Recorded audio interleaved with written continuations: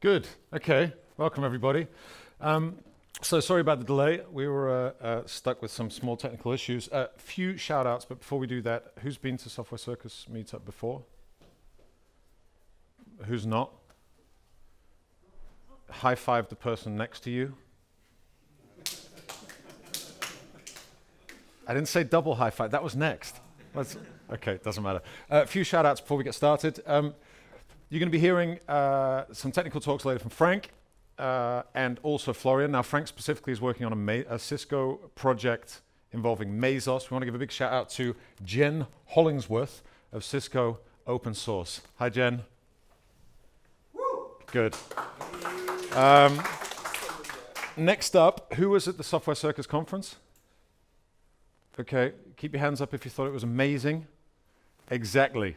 So, we're coming back with a Software Circus Winter Wonderland. It's going to be a one-day conference in a beautiful church in Amsterdam. One day, one track. It's probably going to be free, but we're going to have limited places. We're just arranging the date right now, but it's going to be at the beginning of December. So if you want to get involved in that, we're going to send out invitations to the Software Circus group first. So get them quick, because we're going to leave it a couple of days and then send it to the rest of the world, and I think it's going to fill up really quickly. We don't have any details about the kind of speakers we're going to get yet, but you can assume that it's going to be similarly awesome to the one we had in September. Last, if you're on the live stream, it's you, and you have a question, tweet it at Software Circus, and we'll get to you. I don't know who's going to do that. I'll sit somewhere near the front, and we'll figure that out somewhere. Right, 3 speakers this evening. I'm not going to introduce them all now. I'm just going to get started. Big round of applause, please, for Jamie Dobson.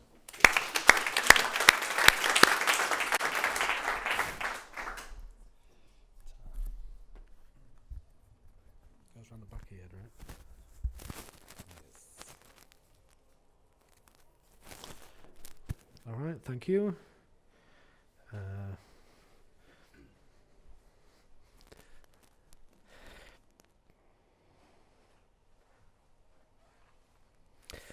Okay, thank you everybody. It's very nice to see you all. So my name's Jamie, as Mark said, and I work for a very nice company called Container Solutions. You're sat in its office. I'm not very good at doing promoting the company. I'm pretty good at promoting myself, but I've got to learn how to change that into promoting what we do. And we are doing some pretty cool stuff around open source, and that led to a bit of a philosophical discussion about capitalism, post-capitalism, and I came to the conclusion that software was not only eating the world, but it was eating capitalism itself from the inside out. So if you're interested in that sort of philosophy and working on pretty cool projects, you're going to see one of them later, then come and speak to me later, because we're always looking for people to team up with, whether in commercial capacity or any other capacity. Right, that's like the company plug done. Right, what am I talking about? Oh yeah, capitalism, right.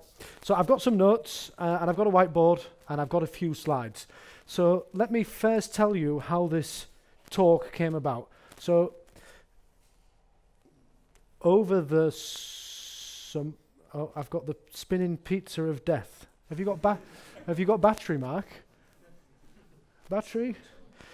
Fucking Google Docs.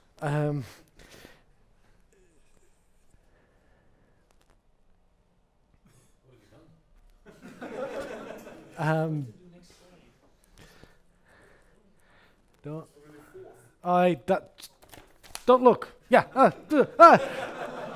Stop. Bring it out. Oh, what's slide 2? Oh yeah, that one. Fuck. I've got my slides the wrong way around. I'm going to have to change the way I do this opening now. Okay. Over the summer, I was reading a lot about. So who's an economist? Economist? Anybody? Okay. Yes. Because I'm really scared of getting fact-checked by somebody who actually knows what they're talking about. And the last time I did this talk, there was somebody in the room who actually knew what they were talking about, and that made me very nervous. The other thing that makes me very nervous, live streams. I don't like them, because I tend to say what I like. And I always treat like the people I'm in a room with, this is a private conversation, there's context and all that stuff. So I'm just going to try to ignore the cameras. So over summer, I was reading about capitalism, open source software in particular, which I'm interested in, and I stumbled upon a book called Post-Capitalism by an author called Paul Mason. And I read it, and I found it very interesting, and I started to make some notes. And then after that, I started reading about zero marginal costs. What happens when the cost to produce a new unit is zero or close to zero? You know, so when you build a car, to build another car, you need materials, power, and you need to distribute it somewhere. To distribute, in economics, they call it the last mile. How do you get it from the place of manufacture to the place you want to sell it? That led me to a book by a guy called Jeremy Rifkin. And I was reading that, and then I was trying to summarize these thoughts into an essay. Now, the essay ended up going on the Newsstack, and I ended up reaching out to this guy, Paul Mason, who works for Channel 4 and he writes for The Guardian. He's a really nice guy, actually. And I asked him to check a couple of things that he did. So I was like, wow, this is cool. I'm sort of on Twitter, DMing him, direct messaging him. And we're putting this together, I'm putting together this essay, 140 characters at a time. So that was a really nice experience. I didn't think it would go anywhere. That was 2 weeks ago. But then I was at a conference when I was doing this, and they said to me, hey, somebody's sick. Can you speak? Now, they said to me, we're looking for a controversial, entertaining, and engaging speaker. Now, they couldn't find one, so they asked me. So I said, okay, I'll do it. And then I pulled together some notes, and then I gave the talk, and it was quite well received. So I've tried to tidy it up a little bit for you today. After the essay was published on the Newsstack, I received plenty of abuse on Twitter. I was a hypocrite. I was pushing a political agenda, things like this. Twitter is a bit like that, isn't it? They say Twitter's like a market square, where people chit-chat and eavesdrop on conversations and join in. Well, where I'm from, on our market square, if you abuse somebody as you get abused on Twitter, you get punched in the face. So I don't know about Twitter. I don't know how long it's going to last, and I'm not sure of its relevance as a platform. Now, with that in mind, you can get me at Jamie Dobson at twitter.com, where you can feel free to abuse me if you like, or ask questions. This is specifically for the people on the live stream. If you've got any questions about tonight, tweet me or tweet at Software Circus, and we'll do our best to answer them. Okay, acknowledgement. The books, very good books. I thoroughly recommend them. You can read them in either order, and they're very interesting. Without any more messing about, I want to go straight into this talk now. So, who knows who David Ricardo is? Oh, okay, a few people. Who knows what Ricardo's magic trick is? I bet you do when I do it. I'm going to show you Ricardo's magic trick. And they say that it's the most counterintuitive truth of the social sciences. I believe that to be true. And it's very important as we move through these slides tonight and this talk tonight that we remember Ricardo. Okay, volunteers. I only need your names. Anybody? What's your name? Constantine. Okay, anybody with a name I can spell? Mark and Alex. Sorry. Constantine with a K? Okay, nice name, by the way. Emperor Constantine, responsible for the rise of the Christian Empire. Okay, just a bit of historical trivia for you there. Does anybody know why Constantine gave birth to Christianity? Anybody? What? He won a battle. He won a battle. I thought he was dying. Oh, okay. I know less about history than I do economics. Okay, Mark and Alex. So this is Ricardo's magic trick. So let's say Mark takes 3 units of work to make a loaf of bread. So we can visualize that as 3 of these things. And what we can say is, that gives us a loaf of bread. It takes Mark 4 units of work to brew 1 gallon of beer, which I can visualize as a database. As a pint of Guinness. So Alex, however, is... Thank you. Alex, however, he's quicker. He can he can bake his bread in 2 units of work, and actually he can brew his gallon of beer in 3. Now, this is where I start to pray not to the demo gods, but to the gods of my mathematics, and I keep my fingers crossed that I've got this right. So in total, we can produce 2 loaves of bread and 2 gallons of Guinness. That's to say we can produce all the services and goods that this population of 2 needs, right? They need more beer than they need bread.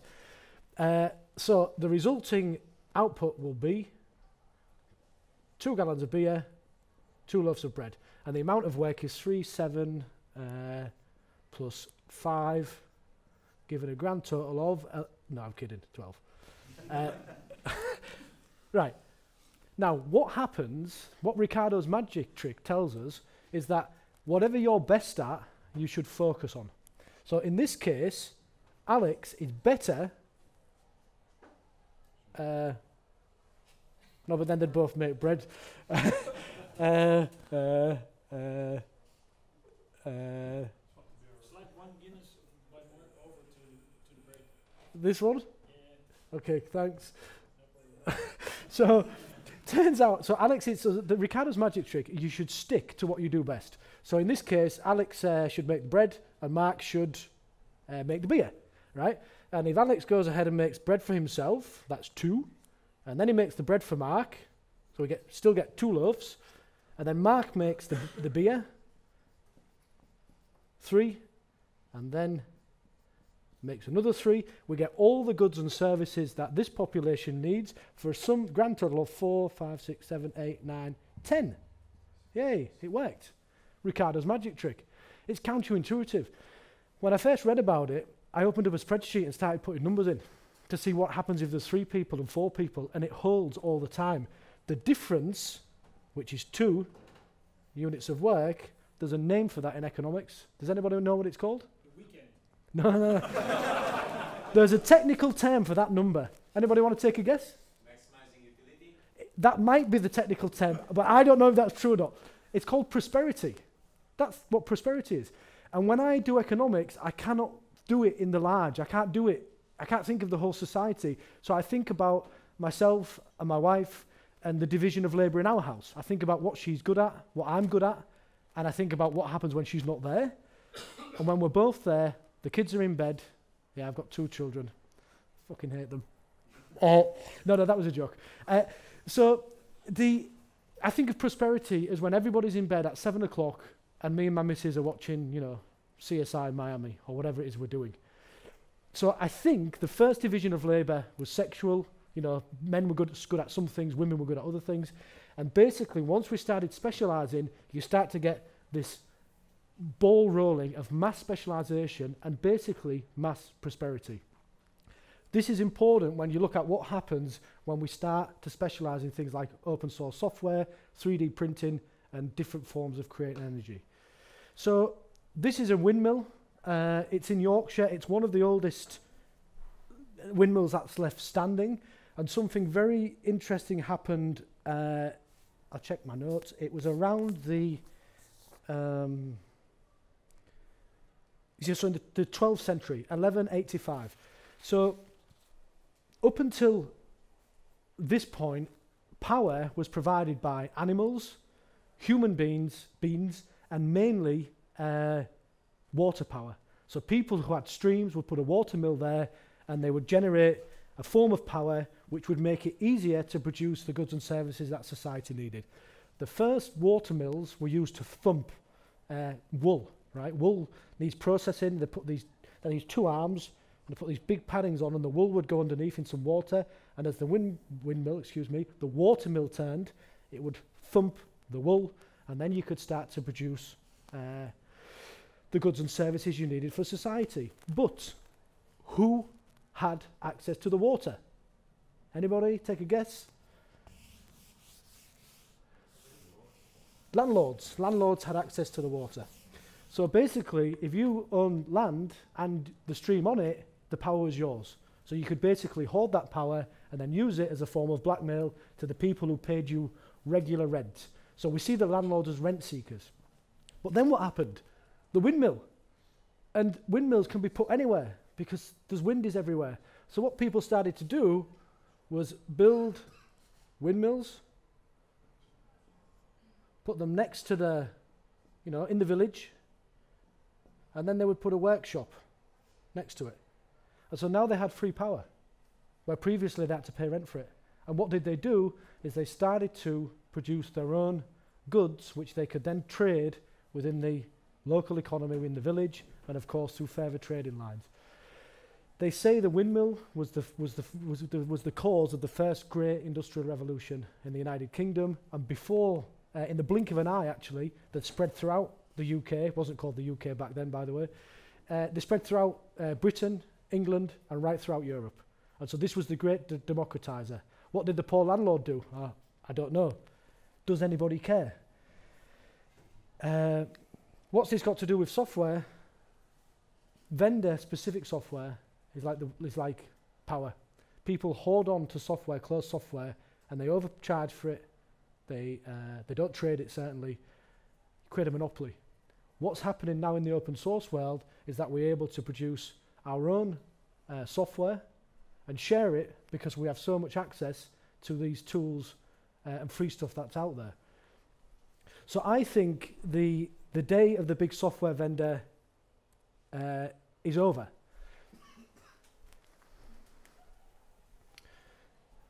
People are starting to become self-sufficient. So I wanted to give this as an example. You're going to hear more about this from Frank later. This is the Elasticsearch framework for Mesos. So it's based on Elastic, of course, and it runs on top of Mesos. Now, what I would say is that small teams are able to do more now than big teams or even large corporations could do 10 years ago. So there's a great leap in productivity as we become more and more specialized, but also as we capture more of our labor into software. So if we come back to capitalism, what you see is that you've got costs, prices, and the price minus cost equals profit. What all capital owners have always done is try to reduce their costs. One of the largest costs has always been labor costs. So the two ways that you usually address that are innovation, so that's automation typically. So with the thing that did the windmill that did the pumping of the wool, the spinning jenny, computers in our times, everything is a way to automate labor-intensive processes. What that does is move your costs over to capital. What that means is when you have a factory, as time passes, every new thing you build has costs, energy, labor costs, right? However, when you automate something in a robot, you move the cost from running costs into the costs of capital. The other way to reduce your wage bill is to attack labour directly, to attack unions, to regulate, to lobby governments. But something really weird happens because the large part of this costs is wages, and this is the capitalist cycle. We create goods and services, and through Ricardo's magic, we create more goods and services than ever before. And then we have to sell them to somebody. And the people we sell them to are the people who help build the goods and services. Henry Ford knew this very well. Ford wanted to pay a good wage, and he reduced the working hour from 9 hours a day to 8 hours a day, and I think they had weekends. So people had the money to go and buy his car. And you very rarely see this capitalist cycle in such a small microcosm. Cosm, thanks.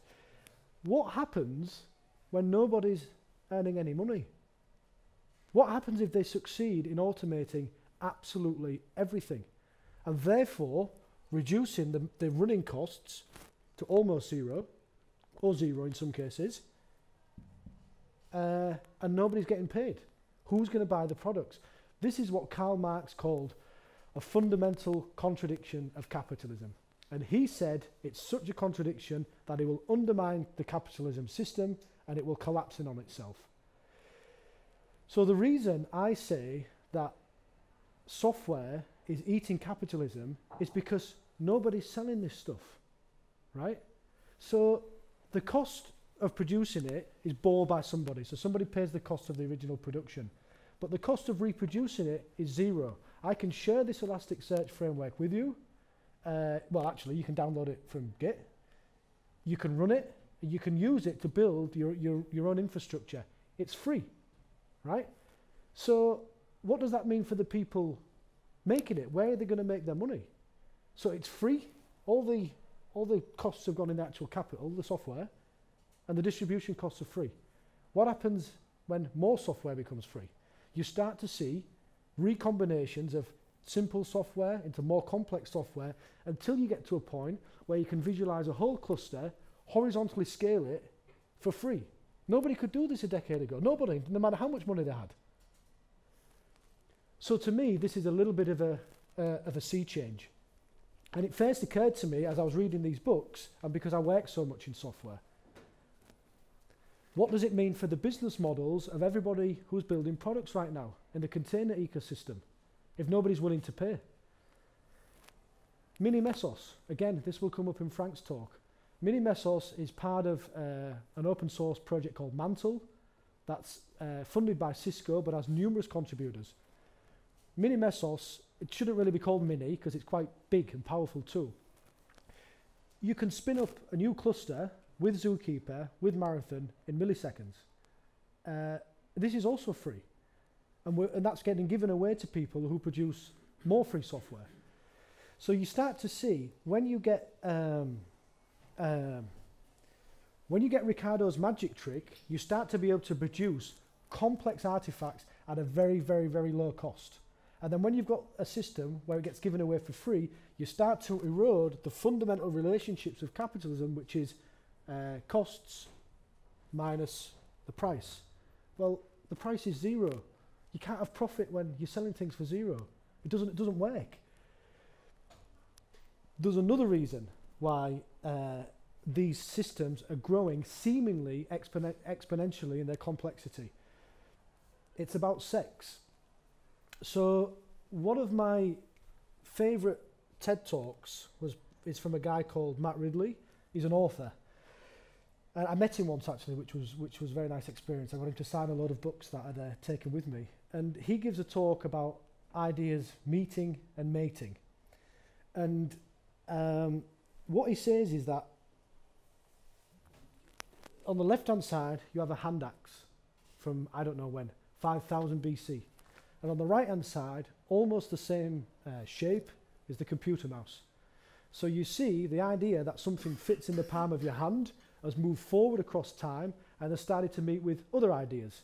Plastics, telecommunications, electronics, and every time they bump into each other, they seem to procreate, seem to have sex, right? The more free things that are out there having sex, the more complex recombinations you're going to get. And because we do not deal in the physical in software, we deal in the, what's that word, Mark? Ephemeral? Ephemeral. We deal in nothing. We deal in like, zeros and ones. It's absolutely free to copy. So what happens when there's loads of free ideas moving around?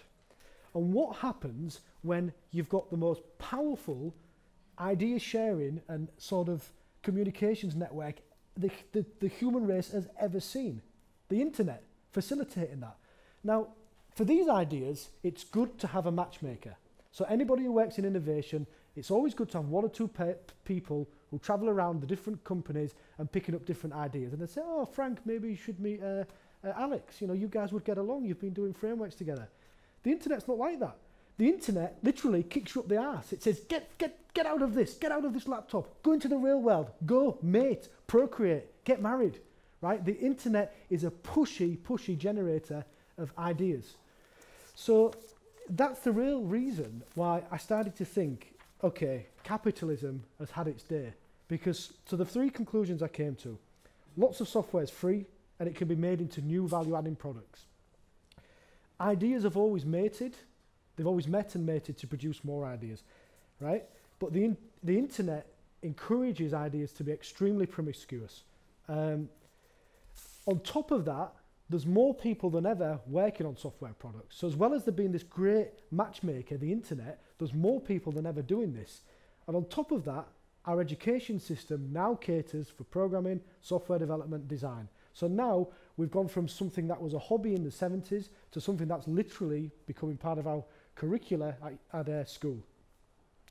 And unlike physical goods, this is the kicker, unlike physical goods, once you've produced an artifact, a software artifact, it can be reproduced indefinitely. When you go to iTunes and you buy a song, you don't really think it costs 99p, do you? Or 99 cents? Who thinks it costs 99 cents? Hey?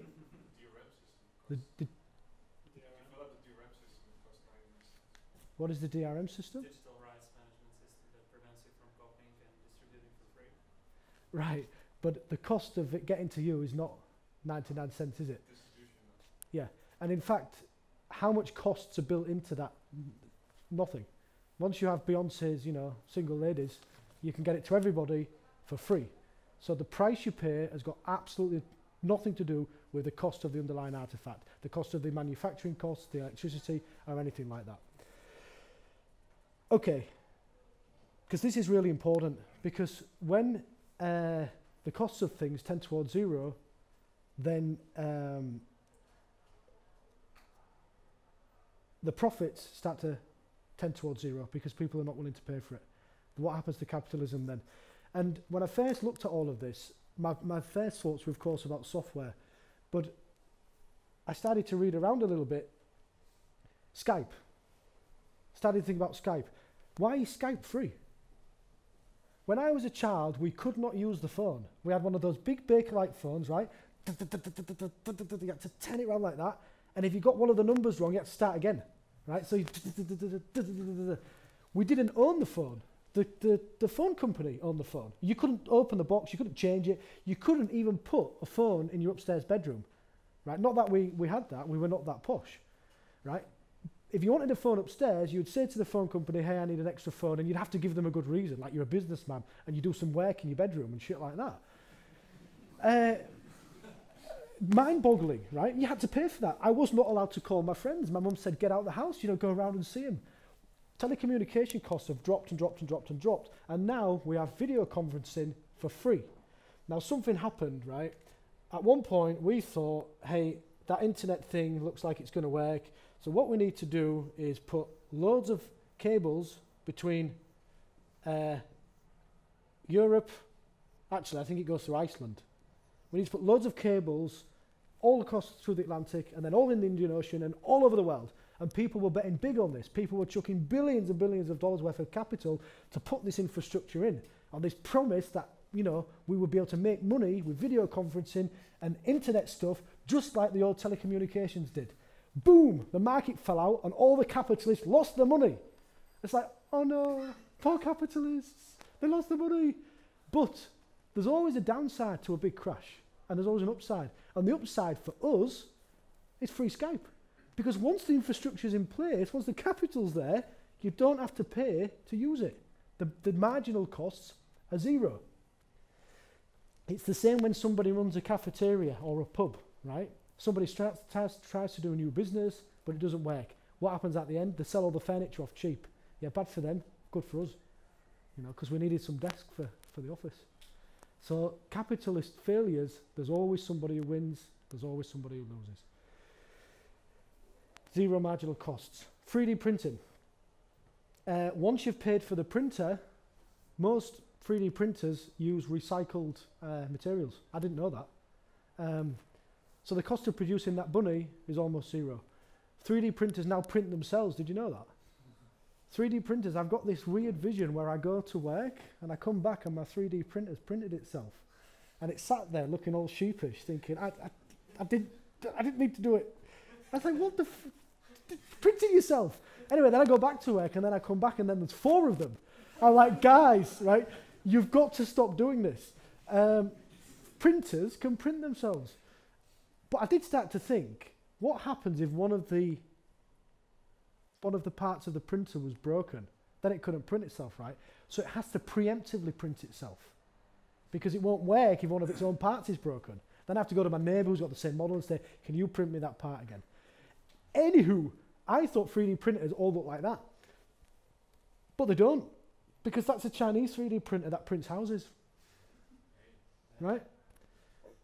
I didn't know these things exist. It's a concrete house. It takes 8 months, layer by layer. But if it takes 8 months now, it's going to be a lot quicker in a few years.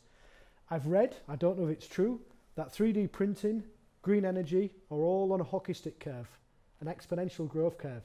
The data, as far as I could figure out, looks correct over the last 30 years.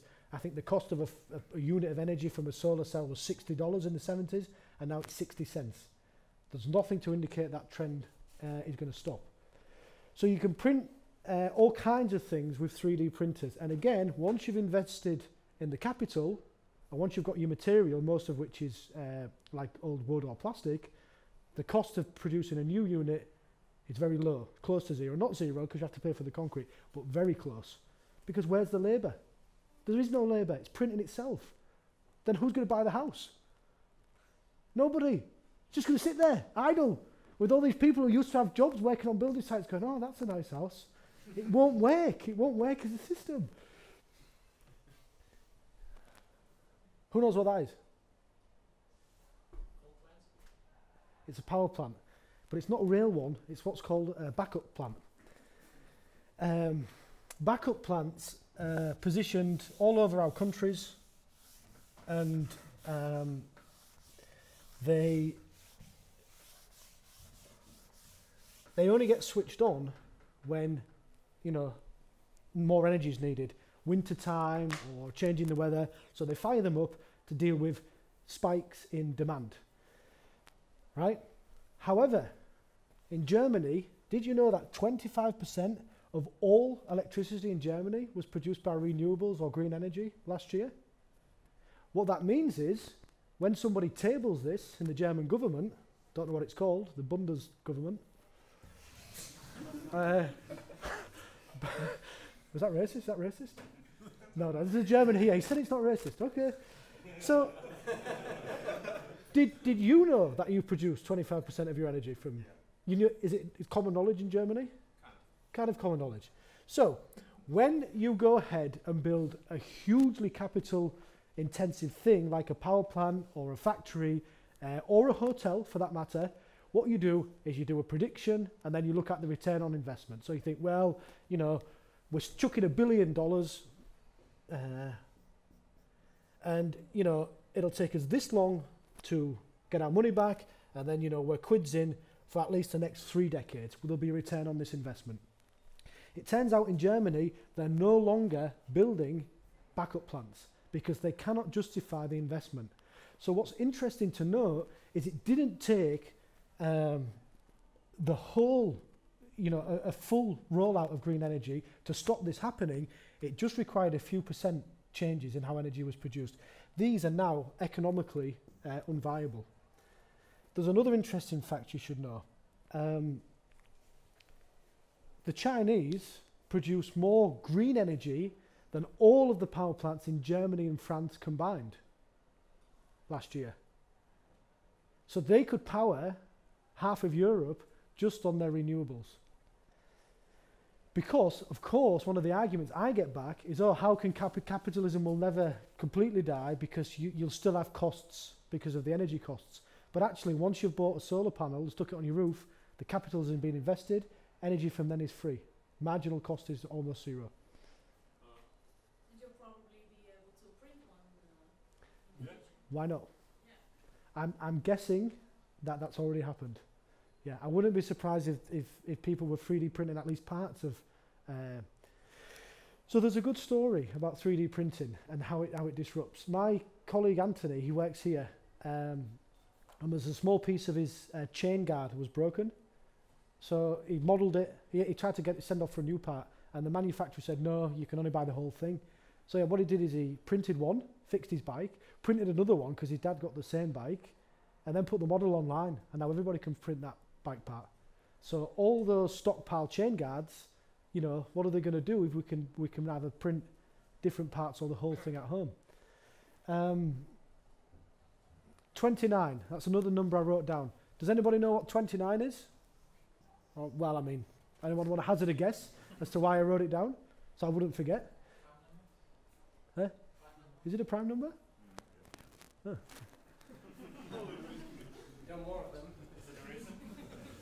29 is the average number of hours adults work in the Netherlands. And it's not because, I mean, some people will be unemployed and looking for a job. Most of us are underemployed by choice. So this promise that innovation and capitalism would push us towards a life of leisure, in my opinion, is never more obvious than when you're in the Netherlands. Right? People are running in the park and walking their dogs. We do not have to work 40 hours anymore. And the thing about the 40-hour work week is that's a joke as well. That's a modern construction. People, our ancestors, only a few generations back, would have worked 60 hours a week, right? And on Saturdays. Saturday was not a day off. So you could see we're working less and less and less. You have unemployment in the States and England right now. You have underemployment in the rich parts of Europe. You've got Google trucks that are about to start driving themselves. Surely this is coming in the next 5 or 10 years. The number one occupation in 25 of the 52 states of the United States is truck driver. 25 states, half of them. And all of them have got auxiliary businesses around them. Cafeterias, warehouses. What happens if no drivers are eating? Cafeteria's gone. I think it spells an interesting pizza. Maybe it's my last slide. Oh, it's my last slide. Yeah. So, I think in summary, the story of Anthony is really the most interesting story. It's not just that we are riding Ricardo's magic and we are finally sitting on more innovation than we've ever sat on, but the generation that probably came just after me, I'm nearly 40, not only wants to create free things, it wants to give them away. So there's been a shift in mindset. Who owns a car in this room? Would you prefer to have your car or the internet? And so who would prefer internet over a car? Who prefers a car over the internet? Yeah, nobody. If you asked our parents, what do you prefer? They all say car. And so what you see is a situation where our generation are more interested in access. We don't own the internet. We have no desire to own it. People are more interested in access than ownership. This is becoming obvious to other businesses. So, for example, General Motors has now built in carpooling into its software. So all new GM cars, I've lost a sheet of paper. Doesn't matter, I can remember. All new GM cars come with software that allows you to easily share with another GM user. So let's say Yaroslav buys a GM and I've got a GM, but my wife's got mine. I can just say, hey, is there a car in the neighborhood? It will say, oh, Yaroslav's not doing anything with his. And the CEO, Mary Barra, said, we're going to disrupt ourselves. Because if we don't do it, somebody else is. So when a car manufacturer is making it easy for you not to buy their product because you can share, then that says that, you know, there's a shift in what we're doing. We're sharing toys, we're sharing office spaces, and the most important thing to note is that you don't have to go 100% into this stuff. 20% change in demand, you know, if 10% people start to share and 10% stop purchasing, that's enough to disrupt the whole industry. As soon as we got to 22% e-books, that was the end of publishing 2 years ago. All the small publishing shops and bookshops, they just more or less vanished. As soon as you hit this number. And it was the same for the power stations in Germany. And I think we're on that cusp. I think we're on that cusp right now.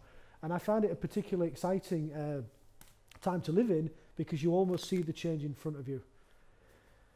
That's it. I'll just finish with one thing. I saw The Matrix, one of my favourite films. Maybe you remember at the end, he calls the whole world, right? Because obviously they've got the internet in The Matrix. Free calls. He calls the whole world and he says, I know you're scared. You know, I know things are changing. Now I can't tell you what's going to happen in the future. That's a choice only you can make. And my hope is that we make good choices. That's it.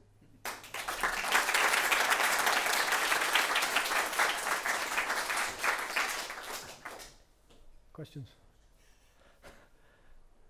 You said that the house is now being printed with the concrete, so obviously you cannot remove. You can remove the price of the building the house, but not the price of producing the concrete. So what's going to happen with the industrial big scale production like steel and concrete and things like that? That is the building blocks of the things that we use to share. Can you repeat the question for the live stream? The question was, what happens to the industries like steel and what else? Concrete. Production. So I don't know. So I don't know anything about concrete, but I think it's cheap. I don't think steel you need to dig out the ground, you need to process, and you need to roll it, and you need to move it places. My understanding is that concrete is cheap, so I don't know if they're comparable, but I don't know.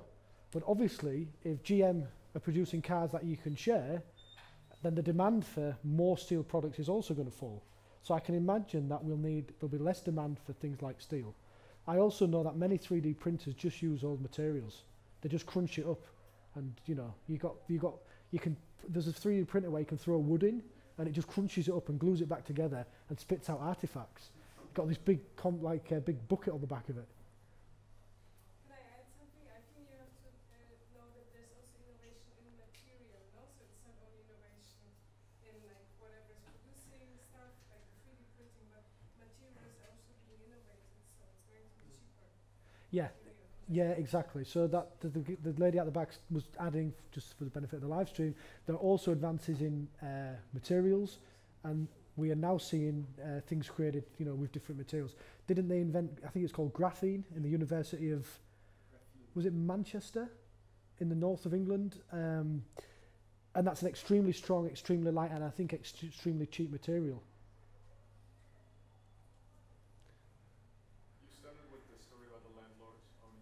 Yeah. Don't you think that the same thing will happen then when somebody is owning a lot of the companies like Apple or Microsoft, Facebook, Google? They have all the capital, so they control at one point who gets what. I think there's a great battle underway. I think there's currently an epic battle between those who are interested in a shift back to a creative commons period. Like, we think capitalism is the way it has to be because it's all we understand, but actually for most of the history of humanity we just shared stuff. We lived together, we shared stuff, and writers never used to ask for payment because they thought that what was coming out of the pen was, you know, divine inspiration, and it was their duty to share it. There's a huge battle because Apple, Google, all these people have got data, right? And that data could have an extremely important public function, because if they've got data that can help create a healthier society and they're not sharing it, then what should we do? What's the moral thing to do? I don't know the answer to that question, because some people will say, well, we earn that data without capital investments and we should have the right to get the return on that. And other people will say, well, it's not for the greater good, that needs to be in the public domain. And we think that's not possible, but Standard Oil was a monopoly in the United States in the turn of the last century, and the American government nationalised it and broke it up. Now, didn't completely succeed, but there is a history of that. When something gets too big, governments do intervene. But I think that battle is currently in progress, and that's why I say about choices, what do we want? What type of society do we want, and how do we want this to roll out? Because without public policy, we've got no chance. Unless this gets embedded into decision making and social policy, I think it's going to be a very tough time really ahead. What do you do with underemployment? Look what's happening in Greece. So I think of my own life, when I was 18 and unemployed in Hull, I just got high and drank and bummed around. Now that I work in software in the Netherlands, I've got a bit of free time because I don't need to work full time, and I engage in the civil society, I do community work, I do a bit of teaching, whatever. And I think the two environments created a different response from me at different points in my life. So when you're in Denmark, you think, oh yeah, they could cope with underemployment. But when you're in parts of England, you think, how are they going to cope with underemployment? And that's to do with the social structures and the way society is set up. You used the word battle. I was interested because everyone chose to have internet over cars. I'm wondering how many people in the room supported net neutrality when that was going on. The question is, who supports net neutrality when that was going on? Do you even know? Oh, okay, a few. Do you all know what net neutrality is? Yeah. How did you support it? Did you retweet stuff? You tell them. Yeah. Yeah. Any more questions? Alex? Jamie, are you some kind of communist? And the question was, am I some sort of communist? No, but you are. Yes, I am. The question is, Well, actually, there was I do have a question, a serious question. Taking into consideration what you said in your presentation, what are we to do? We have a system that is seemingly it's starting to not work because the conditions are changing. what are we to do as a society to the changes that we're facing? Okay, so the question is, what can we do to these changes that we're facing? I don't know. So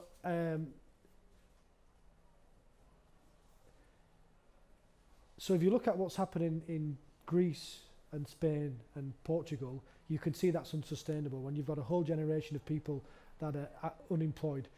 But I do know that some things are happening. So something like 22% of all houses in the Netherlands, 22%, it can't be 22 as well, 20-something percent of all houses in the Netherlands are owned by housing associations. So you see that there is a sort of response. In the local park, to me, they do making. So you can go there and make things. It's for free, it's for children.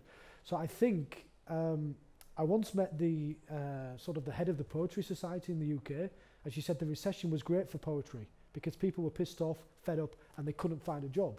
So they started writing again. My hope is that we'll find creative ways to work through all this stuff. My fear is that we won't. But there is evidence that, you know, that it's working in some areas and it's not working in others. I was just gonna, yeah, go on, question, yeah? We sort of assume that people will want to buy goods. If goods are becoming really, really cheap, maybe people will want to spend their money on experiences. They go travel, they go to Disneyland, whatever. Yeah. And those costs will they become marginal? Or? Yeah, that's a question. Will travel and going to Disneyland become marginal? No. So not everything, or zero. Will the marginal cost become zero? Not everything will tend towards zero. I got a good question the last time I did this, and someone said, what about property in London? That'll never tend towards zero. And I had no comeback, except later on I was thinking, well, actually, wait a minute. As we do more telecommunication, and clearly we're moving from integrated hierarchies, the big companies, into, you know, networked horizontal ways of organizing.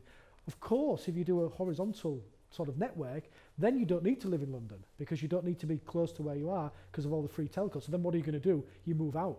So I think there could be an equalisation in property prices. It'll never get towards zero. Although the costs of living in a house are close to zero because the building has already been taken care of. So then you've just got your running expenses, your electricity, oh, that's going to be free in 5 years. Your phone, oh, that's already free. Your internet, that's going to be free in 5 years. That's my prediction. Nobody will be paying for the internet in 5 years' time. Okay, then what have you got? Okay, you need to have a window cleaner. Oh yeah, you've still got to pay him. Yeah, so a lot of the costs in your house starting to drop. What happens if you start 3D printing? You know, knobs, you know, things like that. You know, bits of the house that need replacing. There's a point about experiences which comes from the music analogy. So music is like the famous disrupted industry. The cost of recorded music has plummeted. The cost of live music has gone up. The cost of live music has gone up and the cost has plummeted. Now, I'll tell you a good story. I met Mark when we both presented for the English Breakfast radio show. And I like to believe that the reason we did it is because there's all these moaning English bastards who go on about how shit Holland is. And I'm like, you know, we don't all moan. Some of us love being here. So we did this radio show and we tried to explain what it's like living in the Netherlands. And I got to interview the Turin Breaks, which were a band out of London and at the Paradiso. And I said to them, hey, it's good to see you. You know, nice to be here. We really like your music. And they said, yeah, shit, all we're doing is gigging, you know. Oh, why is that? Can't make any money in CDs. And I was like, yeah, what a shame. Right? Because you're talented musicians, people want to see you. Right? So maybe it's a shame for them, but it's not a shame for the people. And you see that all over. People are not recording CDs, but rather they're travelling around and doing what they do, which is playing gigs. I think that's awesome. Any more questions? I'll just quickly answer that. Martha? Yeah, at the end of your talk, you avoided to answer what would be in the future, no? Like, really smart with your matrix. Yeah.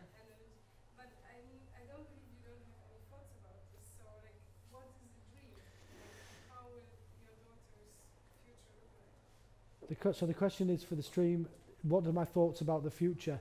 So I'm probably an optimist. I think human beings are capable of the most wicked things, and that's especially true when we're disconnected. We become disconnected. We become wicked towards ourselves with self-destruction, and when there's, you know, There's study after study after study has shown when you focus on material things, money, progression, your compassion and empathy goes down. And I don't believe that we are unempathic by nature, because look at what we've created with Ricardo's magic trick. So my hope, and I'm praying, which for an atheist is a funny thing to do, my hope is that the empathic, will win out. But you see battle lines being drawn. The extreme right gives rise to the extreme left. You see Putin's intervention in Syria. It's all to do with, favours in the future, because we'll still be fighting over oil. You see people still in denial of climate change. So you see the dark side of humanity and the light side. But nothing focuses the mind like deadlines, and we've got two massive problems. The planet is melting, right? It's going. The ice is melting. The topsoil is going, right? There's nothing left. We are using twice as much of the Earth's resources as is sustainable, which means we're eating the principle as well as the interest. That's coming, right? Rising sea levels, blah, blah, blah, blah, blah. The other thing is people just won't fucking die. The old people won't die, right? And we've got to feed them, and we've got to clothe them, and so we should. We have an aging demographic. I need to practice my words more. We've got an aging population. What are we going to do about that? Tick tock, tick tock, tick tock, tick tock. So the goal of Container Solutions is to learn how to do IoT, microservices and big data really well, so we can apply it to something that's useful, solving these big problems. And as a capitalist, I'll make loads of money doing it. That was a joke. That was a joke. Any more? Any more? Thanks for listening in. I lost track of myself somewhere in the middle, so I hope it was a bit coherent, and it's been a bit of a long day, but thank you.